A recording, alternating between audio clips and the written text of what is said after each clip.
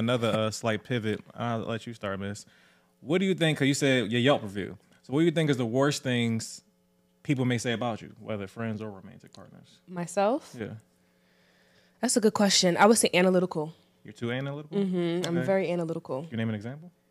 Oh my goodness. Nigga, she reading you right now. Right. I mean, you know, I'm a little bit, so I'm a social scientist. Okay. So, and I've been doing this since 2006. So studying human behavior. So it has its pros and its cons. And so what I would say is the reason why it can be frustrating for people is because when you're not used to being seen, it can be uncomfortable to be seen. Sure. Ooh, and I'm going to see you. Oh my gosh. And I'm going to see you. Ooh, you know how many. You can't hide. That's why I explained that. That's why I'm so like huge on just transparency. Yeah. Because I see you, and it's like people, like you said, people, especially when they're not ready to be seen or when they don't see themselves. Right. And that's a process that if you as somebody that studies behavioral patterns and activity, and like if you not conscious of their awareness to self, and you reveal something to them faster than they're ready to see it, they're gonna hate you. It's damage. It happens so many times in situations. And one of my homies gave me a great example. He was in the Air Force or something. I don't fucking know. I'm not versed in that. But long story short, he was saying, like, he was describing me. He said, "Yo, well, what you tend to do is." He was saying the same thing. You see people before they see themselves. But not only that, you will bring them into awareness. Like, imagine somebody got some fucked up shit with them, and you're not the presenting that's fucked up, but to them it's fucked up. Right. And they have masked it for so long that they don't even know this shit exists, and you see it within the first encounter. Like, and you just genuinely asking and concern or trying to bring it to their awareness because you want to make them better. He was like, it's this process when people dive deep, go scuba diving deep down hundreds of meters into the water. When they come back up, their body be inflated, like, because of all of the pressure and stuff. And the only way to save their life is to puncture them and release the water, the air, and all of that. He said it hurt like hell, but it's the only way to save their life. Right. So they go into it knowing that. He was like, that's basically the process of what I do. Like, people don't know that what I'm doing is going to help them immediately because it hurt like hell. It hurts like hell. But after the pain subside, they can come back and be like, damn, like, that what he said actually helped and changed my life. So let me know if that's like your experience. Yeah, they do. I mean, one of the things that I learned when I was being trained in psych and counseling is whatever somebody's defense mechanisms are and ego mechanisms are, do not change it unless you have something to replace it with. And so what I would usually do is I would strip a person down because it's my genuine intention to understand you, to get to know you. And I'm also trained not in what is said, but what's not said. Facts. So I understand those silent moments, those quiet moments, and then I'm intuitive. So I'm a woman, right? So I'm picking up inferences and everything, right? Because as a woman, as a weaker vessel, you're always searching for where you're safe. So it's on automatic. So you couple all those things. As a weaker vessel? So the Bible talks about the woman being a weaker vessel. So that's how I kind of phrase it. But which, you know, we're delicate. You know what I'm saying? We're delicate beings. And so we are constantly checking to see, like, am I safe or whatever, what have you. So couple all that together, right? I'm intuitive, I'm a woman, I'm a social scientist, right? So, and I'm analytical, right? Put those all things combined, and I can make somebody unintentionally feel like they're a science project. Yeah, big on unintentionally. So where's the fun? Like, do they be like do you turn it off? So I can turn it off, and you know, I have like my select core few people that see me when I'm ratchet, potty mouth, you know, uncouth.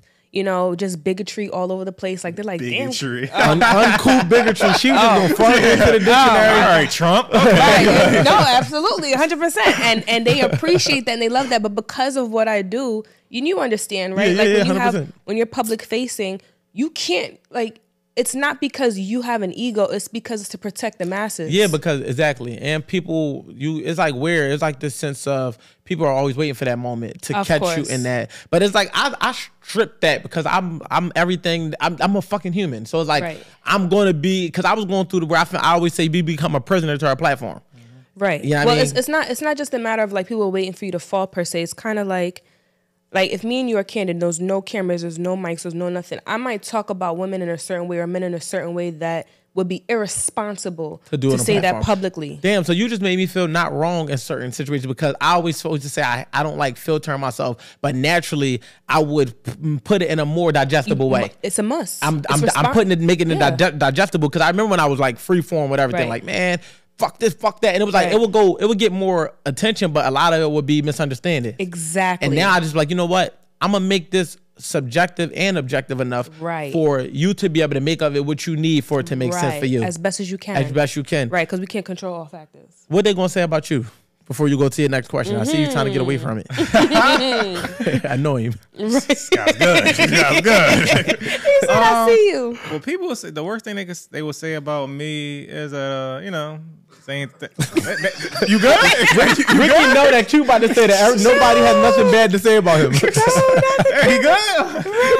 I was going to say things we already discussed before. That I have empathy issues. Really? You can't tell? My boy don't have one empathetic bone in his body.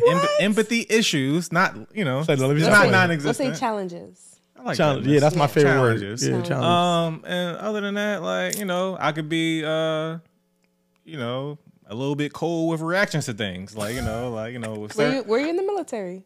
No. Is it the fatigue? No. Is Because it the camos giving them up? No, because normally people who are in that front line, right? The front line people, they see so much chaos that they get. I remember when I was numb because of my background. I remember being numb, and now I'm super empathetic because of coming to realization of how fucked up shit really be. It's like, right. Damn, I really feel that shit. I would compare Afghanistan to my mom. Oh wow! Because so is she gonna see this? She watches everything. So, shout out to you, Mom. You raised a fine young man. I'm truly battle tested from life from Lena. So wow, I put a name out there. Damn right. Not only did he name that, I tried to soften the load. You raised a fine young man. He just dropped another bomb. I love him. I feel it was it was needed. So that's my PTSD. Gotcha. But no, to kind of circle back, so I think that what people might say, I could be a little cold to reactions of things sometimes, whatever, like the forgiveness topic we had, whatever, and then the empathy thing. Even though all my loved ones, I am genuine to all my loved ones. I care about everybody, so I feel I have a good balance of it. But to think about the part where you said, shit, it'll come back to you. Yeah, but I can save you. So right are here. you? So are you just heady? Are you just logical? Is that what it is? Yes. Okay. Yeah, and I can, it's hard for me to truly, as Wolf has said in the past, hard for me to truly put myself in other people's shoes. If I can't see myself ever react in a way, it's hard for me to really receive you reacting a certain way. Got it. Yeah. So I came up with a concept that helps when we talk about 10 and 2s. It's like something that might be a 2 to you could be a 10 to somebody else. And it's not for you to understand their 10s. Right. It's for you to understand your 10s. And that's how you attach the emotion to it. Because if it makes you mad, you don't gotta, it don't have to be the same activity. Exactly. You just need to understand what infuriates you or what makes you sad, and then attach that emotion to the person that you're trying to relate to. I do agree with that. Yeah, because it's like, I can't relate to what might make a woman upset. And it's like you said about your intuition that I want to comment on. But before we do that, I want to say, for me, so I think that what people might say a lot of has changed. Like when I was younger, I know that like, I've always heard that, like, cause it's like the same thing you hear that baby bad could be good in another setting, right? So it's like, he wanna run everything, but that's what make me a leader, or so it's like certain things, like, but now I don't hear those things. So if I don't know, I be wanting to know. I'm gonna be real, cause I be like I'm not fucking perfect. So like, I even tell my girl, tell me about myself, like I want that because I'm so big on personal development. My therapist always like point that out. She's like, you want to do the work, so that's why you always looking for somebody to like tell you if it's things that you can improve. So I can't even say honestly, consciously, because I haven't been hearing a lot of it. Way? You said what? Do things have to be your way? Would that be one? I don't. My girl said that before, but when we got contextually with it, it was just like, well, that's a part of being a leader. So like, it kind of do have to go like that. But outside of that, like, no, I don't feel like that. But because I'm a visionary and I have a vision, I started to demand that because I used to compromise a lot on what I knew was right. Like what I mean is, visualize it. We can all be in here and I can know I want that camera right there, but I'm trying to be a team player. So I'm like, well, Cassandra, what do you think? Right. And you're like, well, we should put it over there. And I'm like, it's probably best over here for us all to have our own angle. I just started to be more inclusive. Yeah, I started to be more inclusive, but that wasn't always good. You know what I mean? Sometimes it just pays to just be like, you know what? I know what we're doing, just trust me. And just take the heat if it don't. And I'm cool with that. If it fall, I'm good with that. I can live with it. Is words of affirmation one of your love languages? Have you taken the quiz? No, but I'm gonna tell you why I haven't.